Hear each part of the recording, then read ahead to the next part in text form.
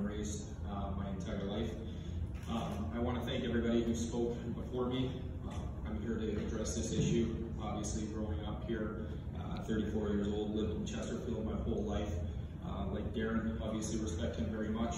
Won a Stanley Cup in 2016, and I can tell you, throughout the 34 years of my life, bringing the Stanley Cup back to Chesterfield Township was probably one of the greatest feelings I've ever had as a hockey player, and sharing that with the people that put me in positions to succeed. That being said, aside from that, I help LCU, plays at Mount Clemens Ice Arena. I run a summer program with over 300 people, youth, men's elite, women's.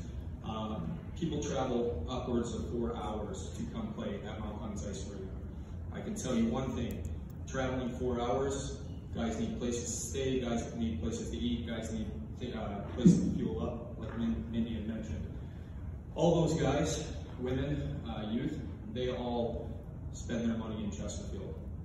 Although the rink is in Mount Clemens, they spend their money in Chesterfield. I can tell you what, my fondest memories were in hockey. I grew up, I played a lot at Mount Clemens Ice Arena. A number of kids around here have as well. And I can tell you what, I think a lot of people in this room have attended or watched a hockey game. Before, when they announce the starting lineups, they say the hometown of each individual player. I have been asked countless times where Chesterfield, Michigan is, and I take a lot of pride in pulling up a map and showing people where Chesterfield, Michigan is. People come from all over. I've played with a lot of Europeans, a lot of Canadians, people from all over the world. Nobody knew where Chesterfield was until I had a conversation with them, and I cannot tell you how many people have come to visit me here in Chesterfield. Now, growing up, I was always taught to chase my dreams, and with the rinks closing around here, I think we are taking that away from our youth. We are not allowing them that option. And hockey rinks are a little bit different than gyms, movie theaters. I can watch a movie at home, I can get creative, I can train at home, I cannot skate at home. It's a very, very expensive sport.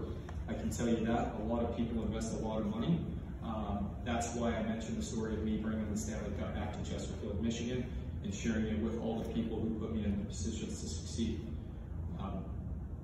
I think by closing down the ice arenas, we are giving a competitive advantage to all the states that have their arenas open and allowing kids to skate.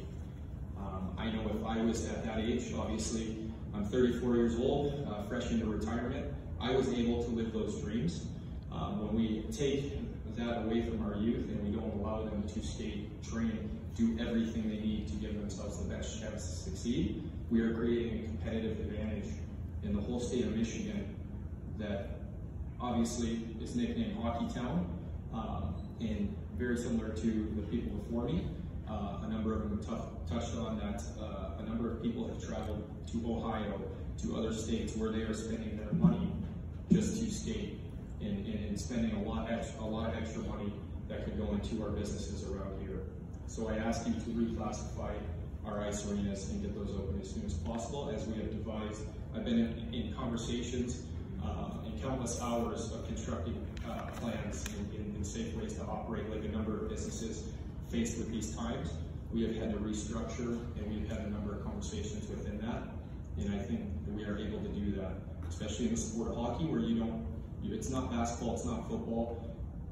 Nobody touches the puck. Basketball, everybody's sharing the same puck. Baseball, everybody's sharing the same ball. That does not happen in hockey, and there are a number of